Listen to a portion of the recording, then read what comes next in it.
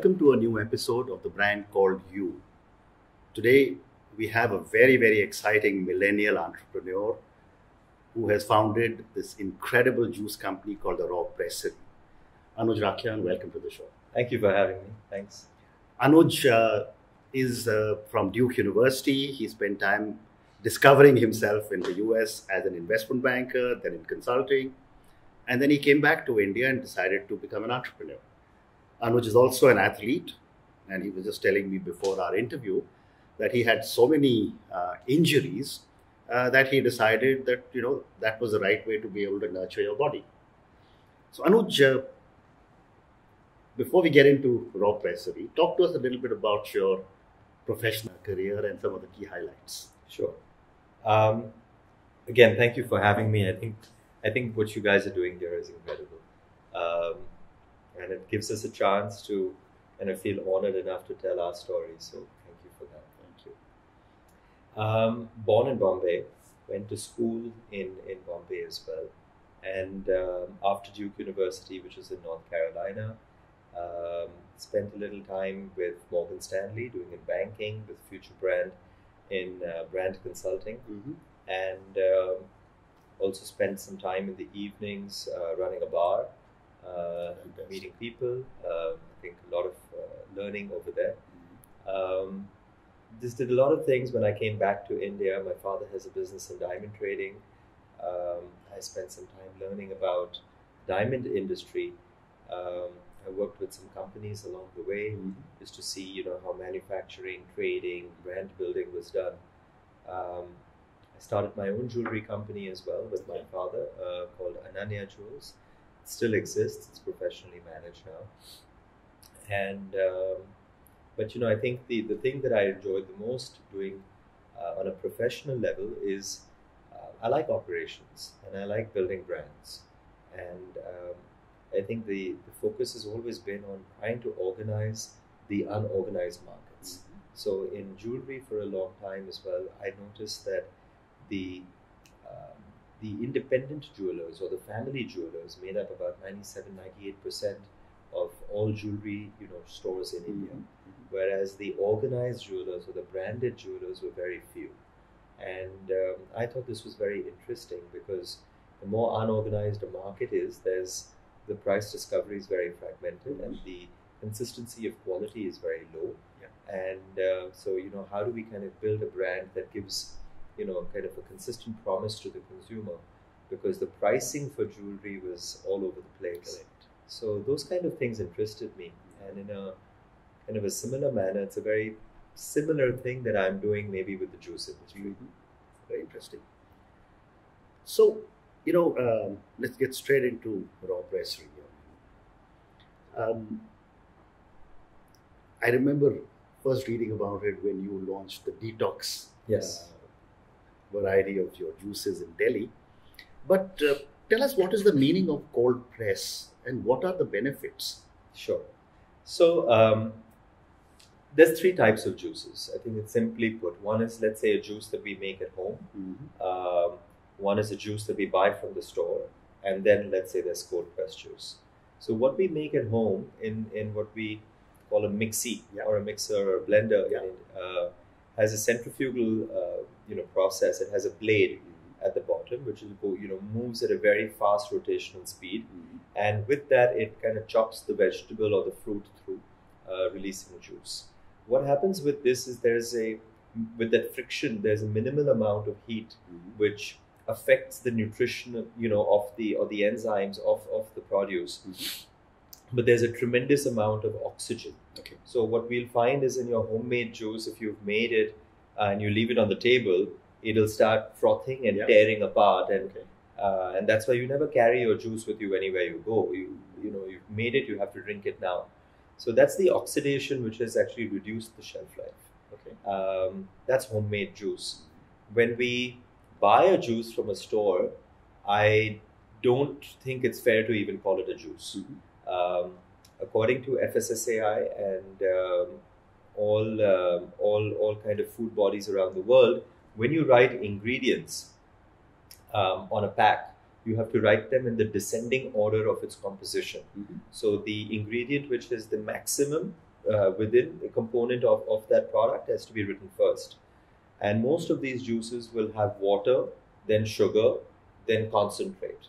So Really? I never noticed that. But so if I buy a Tetra Pak of orange juice, yeah, it'll have water. it'll have water first. It'll have about 85% water. Wow. Then it'll have about 5 or 6% sugar, and then maybe 5 to 6% of concentrate. And then there could be colors or other kind of additives inside it. So what you're telling me is that the juice that I buy in a Tetra Pak is made from concentrate. It's not It's only freshly made from pressed concentrate. juices. It's only made from concentrate. Wow.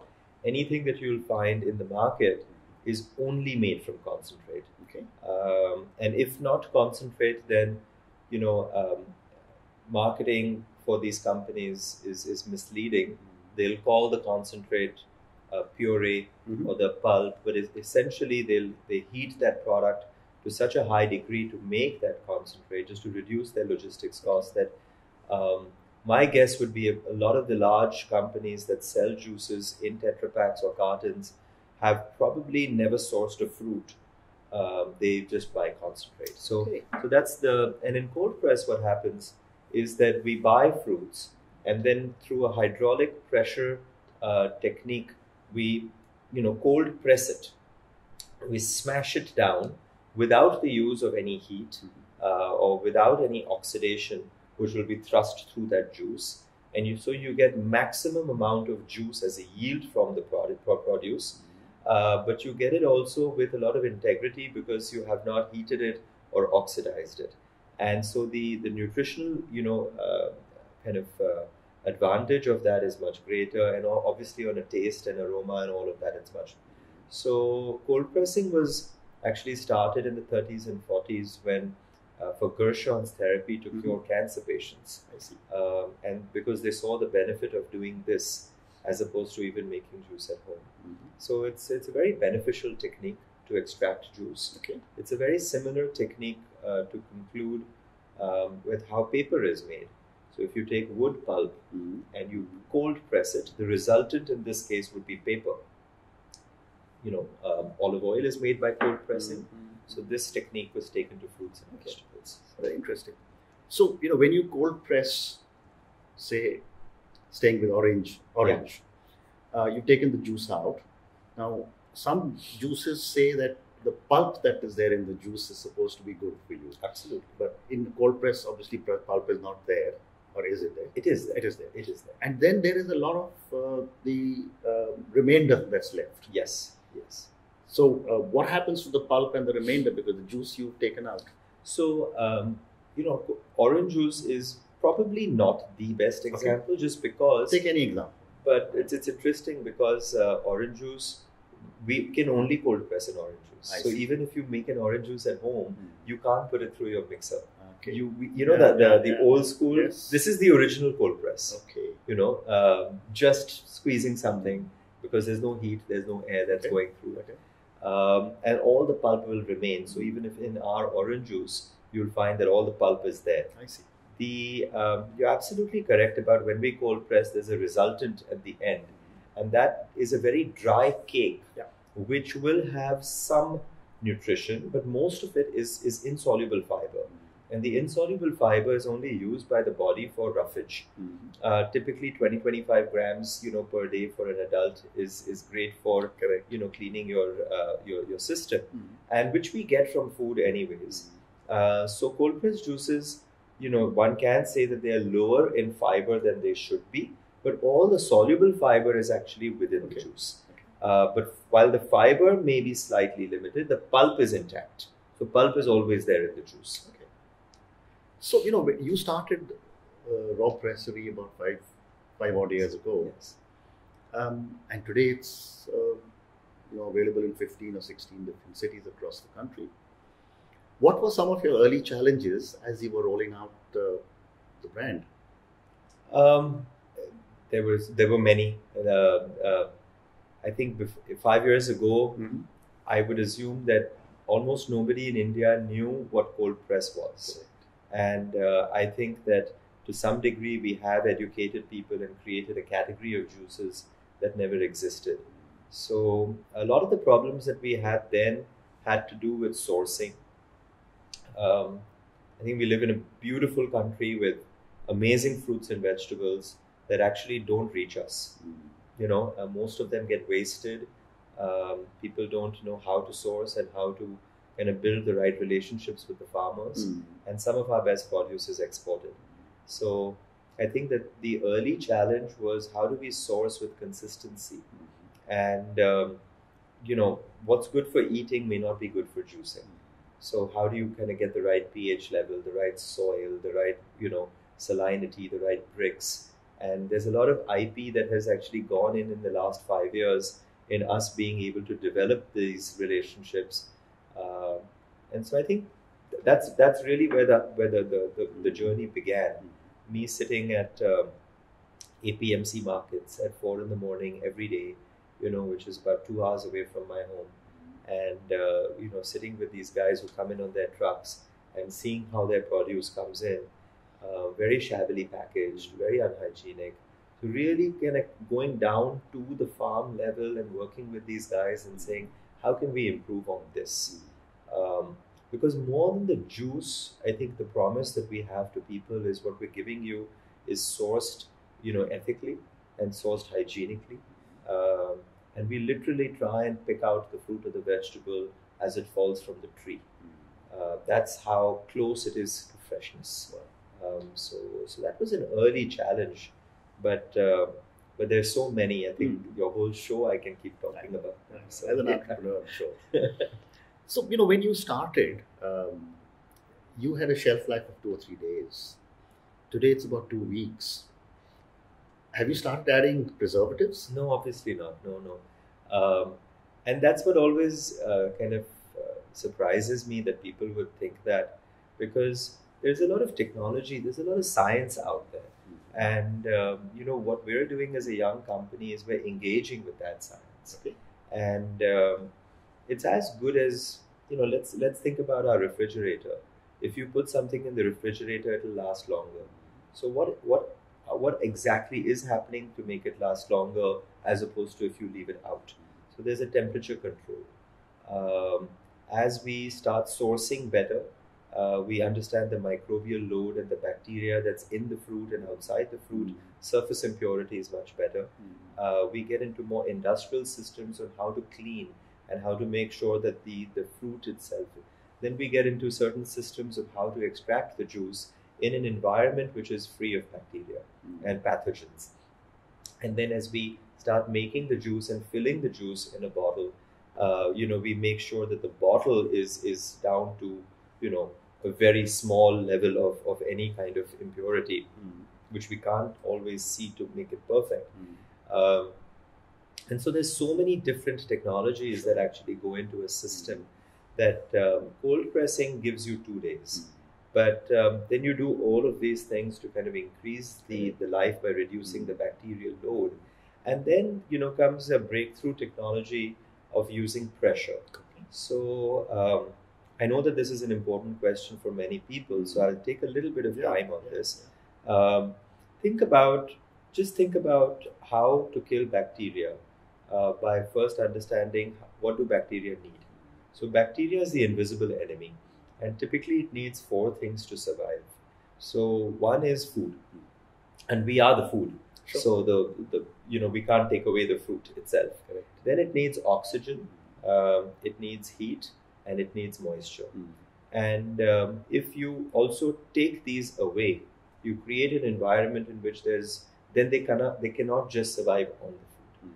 So heat is actually used predominantly to kill bacteria. Okay. And beyond a certain temperature, they can't survive. So take a domestic example.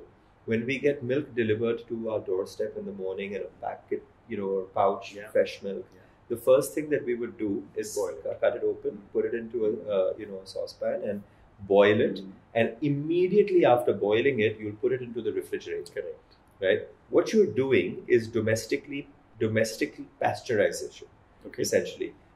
High heat, high temperature being put onto a liquid to kill the bacteria, and then immediately cooling it down so the bacteria cannot start growing as that temperature starts reducing.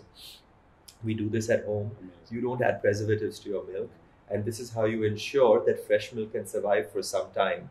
So what surprises me is a lot of people jump to a lot of conclusions, but these are educated people who just need to go back to what we learned in school and just apply those things to everyday life.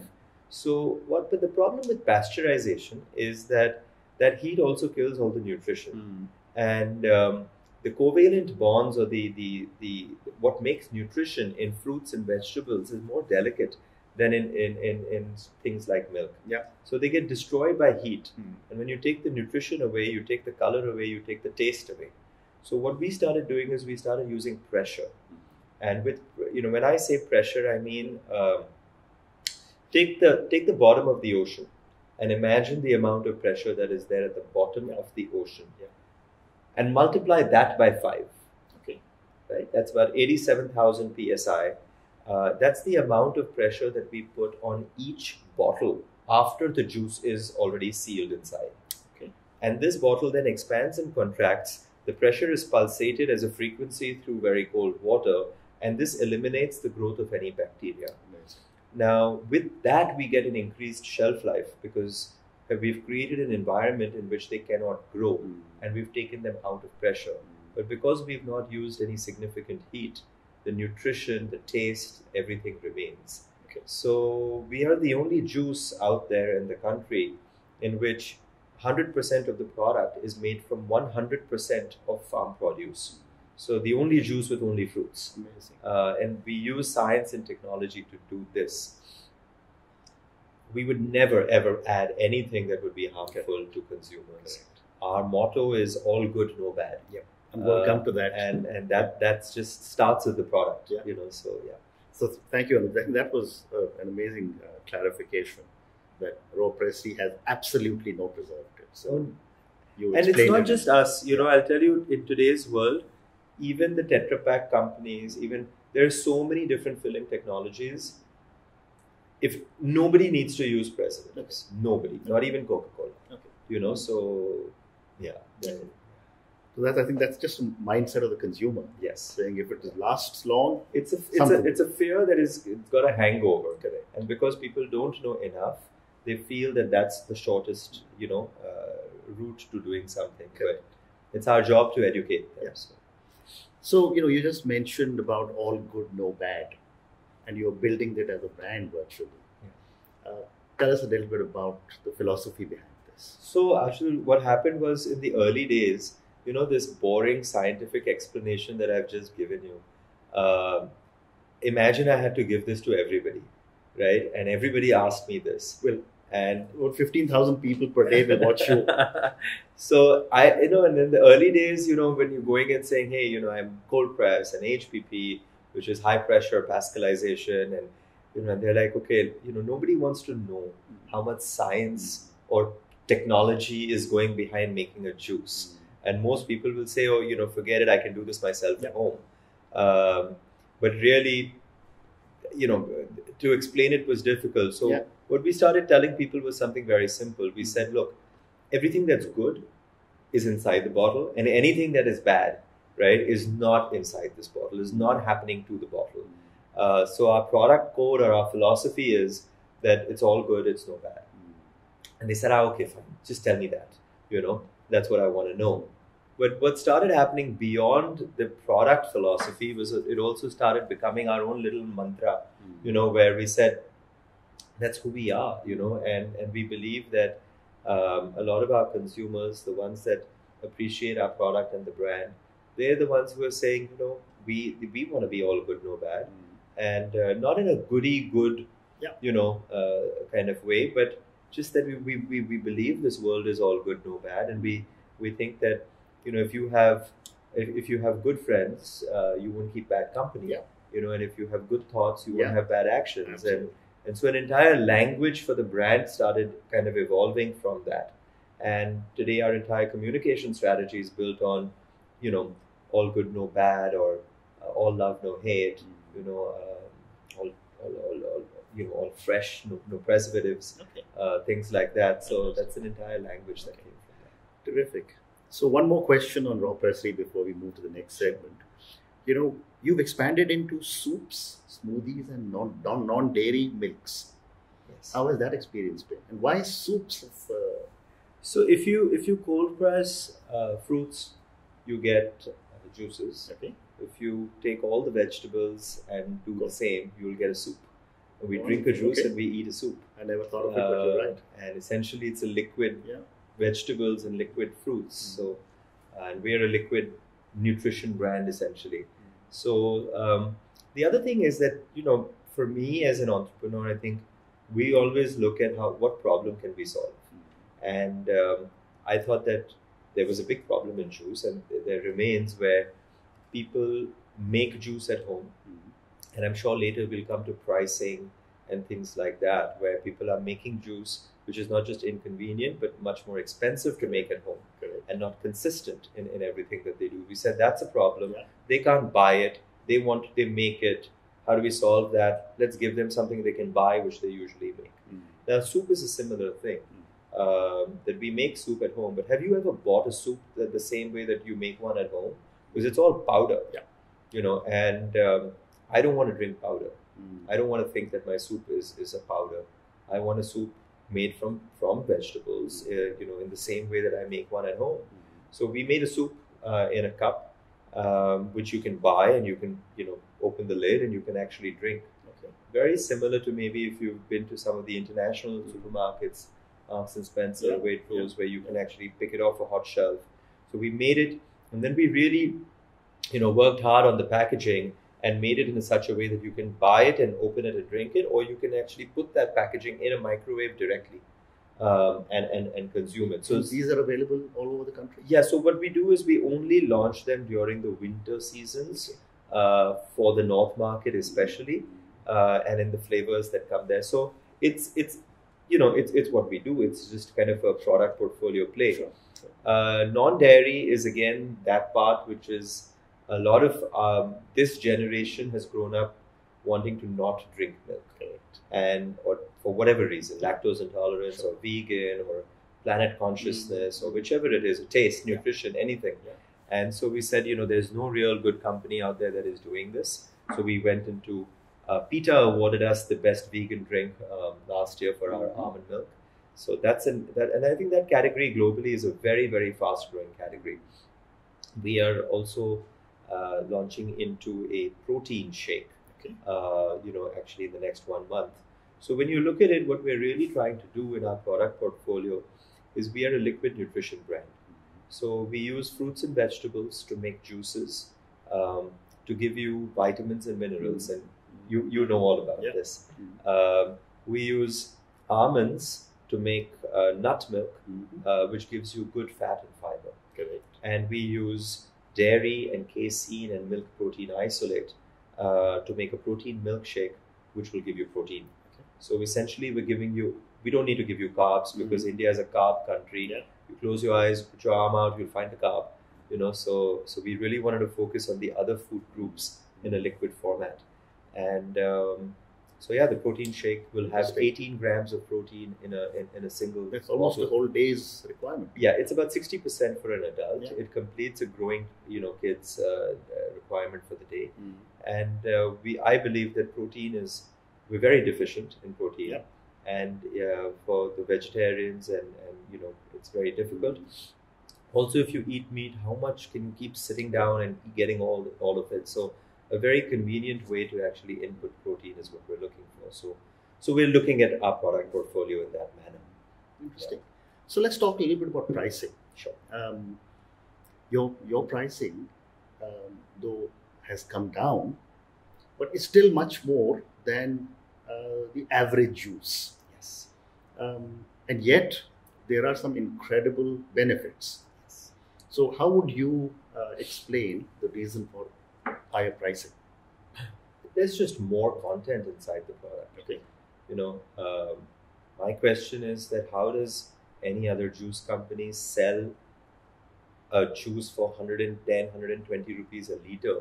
Because there's just no content inside that. And, fruits and vegetables come at a certain cost.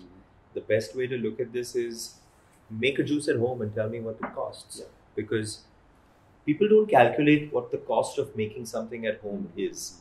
But let's take this as an example. If you buy Valencia oranges, which is what we make our orange juice from, anywhere, you'll get it in the range of about 100 rupees a kg, right? And if you take 1 kg, you can't get more than 45% juice from it. Okay. So if you want to make 1 liter of juice, you will need anywhere between 2.5 to 3 kgs. Okay. Right. So if you're that's about 300 rupees. That's about 300 rupees. Our price to the consumer is less than 300 rupees. And that goes with giving the retailer a margin. We've built an entire cold chain for distribution. All the packaging material, all the sourcing, all the pressurization to make sure that it stays alive and stays fresh when it comes to you. So and with 100% certified oranges and all of that coming to you. So really, it's not about price; it's about value. And for those that want to do it themselves, if they do this calculation, they'll realize that beyond the inconvenience and the you can make an orange juice, of course you can, but you still have to go get it, you have to make it, you have to do all of that. Sure. But then there are other juices, which take a green juice for example, where we put kale and spinach and dudhi and celery and amla, and most people will not know how to concoct that and not do it. So we really wanted to bring that back to people and say, I remember waking up early in the mornings and going to in Bombay and Marine Drive and stuff, and there were so many people walking and jogging and then drinking a wheatgrass shot and drinking karele ka juice if you're diabetic or something else. You can't find these things. So actually the cost is very justified when you look at everything that goes behind it. We are not overpriced.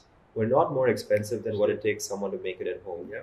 And then there's another argument that people say, well, I can go to that juice center and I can get it. Well, that's more expensive. Actually, juice centers are more expensive, and you don't really know what their sourcing has been, how they've cleaned the fruits and the vegetables. I think the only thing that I would probably say is that the coconut water, which is about 40 rupees for a coconut, which we'll sell for maybe 60 rupees. But you can't carry the coconut with you, and how many of those can you keep in your fridge? So we're giving you mobility and convenience. I think there's very little over here where we say that let's make a lot of money by selling something, because in India that doesn't work. Sure. I agree. But there's another thing that while I keep driving the fact that this is a value conscious generation, India, as much as we say we're paisa vasuli, right, we're also very suspicious, kind of breed of people, I would say, because like you asked, the shelf life has gone up. Have they put something inside it? Now, I remember someone asking me once, they said, if I sold you a bottle of water, right? Just firstly, how much do you pay for a bottle of water? Have you ever thought it's expensive?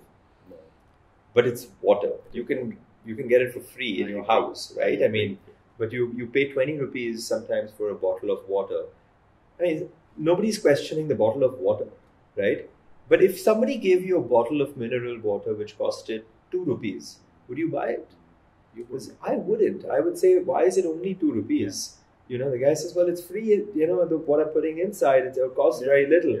But we'd suspect that. We'd say, itna sasta hai to kuch milaya hoga usme. So that's the kind of, which I go through every day. But the fact is, 5 years ago, people said we wouldn't make it to year 5, and we're here. So actually, that's a testament to people actually realizing that our product is valuable and there is more content inside it, and we're providing convenience and as we're scaling and our volume is growing, basic stuff today, I buy thousands and thousands of tons of fruits. I buy them at a lower price today because of the volume, and I'm passing that on to consumers. So today, but 65% of our revenues come from products which are under 80 rupees. So there is that bracket, which has come in because of the volume. Yeah. So it's a growing company. I'm sure it is. I mean, I'm a very great consumer of your products, and I believe in it. Yeah. But one more question, you spoke about going for a jog and people drinking Karela juice. There are 100 million diabetics in our country. And generally it's said that they should not drink normal juice because of sugar content. Yes.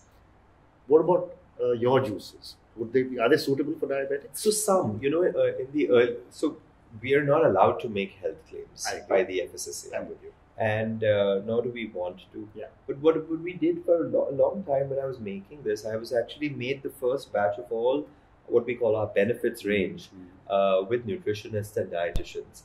And we thought very closely, and we understand that yes, the sugar content and the natural sugar, your glycemic index, there's an insulin spike and all of that. So we studied this, we did a lot of tests around it. What we found was that for a lot of people from even type 2 diabetes, they could drink our pomegranate juice. I see. So, I said, look, I'm never going to tell people this because that's not what the brand should do. But a lot of nutritionists started doing that. Okay. And till today, we have a lot of diabetic patients because we don't add any sugar. Pomegranates is inherently very low in sugar and very stable in terms. Now, the thing is, India being kind of a diabetic capital of the world, right? There's too many different types of people with different kind of intensities of their diabetes. So we don't want to go out there and do that. Correct. And then we started a grapefruit juice. The naringin, which the enzyme inside the grapefruit juice, is something that diabetics can have. And so grapefruit, which goes at 500, 600 rupees a kg, is what a lot of diabetics, will just in an inelastic way always be eating and having with a little bit of black pepper. So our grapefruit juice is another one which is oriented towards diabetics, but we can't market it that way. Sure. And so actually in 2020, we're going through a health study for all of our juices. And we're trying to see which ones can actually help diabetics, which ones can help, different types of immunity for vitamin C for growing kids. And we're looking to see if we can fortify some of these things to make it available for them. Very sensible. I think what we should say on the show is that if you do want to try raw pressery, please check with your doctor once. If you do want to have raw pressery, please check with your doctor. Yeah. Pregnant women have our green juices. Their doctors tell them for the folic acid and for iron. So our juices do that. Okay. A lot of people have our green juices when they have dengue because they're supposed to have the papaya leaf juice and all of that stuff. These are things that are already happening. Apart from some people using the juices as mixers with their alcohol, people are also using it. I haven't tried it, but I'm going to try that. Okay. You're still very young, but there are failures in all our lives.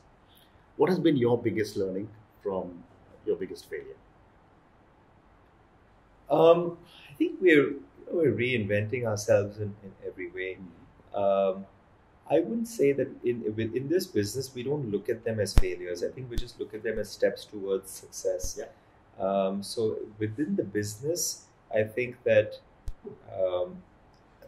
the thing that I've learned the most from is believing in people. And being surrounded by the right group of people, the right team.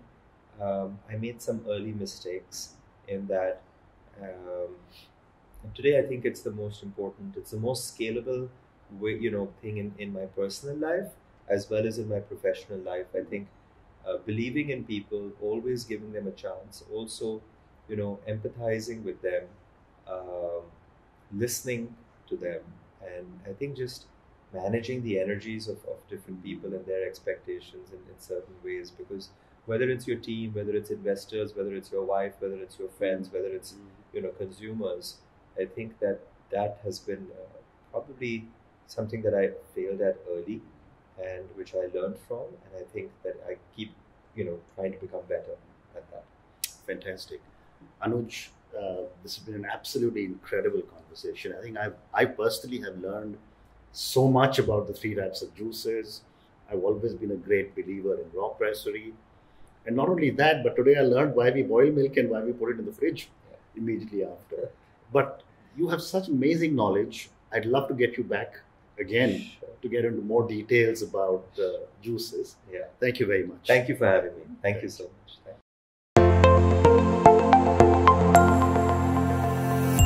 Thank you for listening to the Brand Called You podcast.